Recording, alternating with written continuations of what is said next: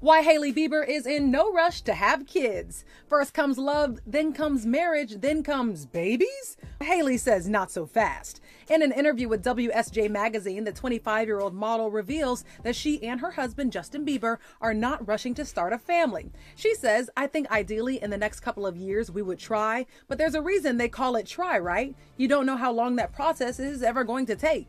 With that being said, Hailey insists definitely no kids this year. That would be a little bit hectic.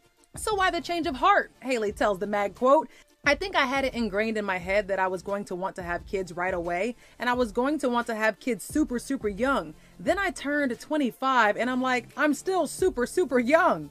Hailey's currently focusing on her own career after launching a YouTube channel and working on a new skincare line called Rhode.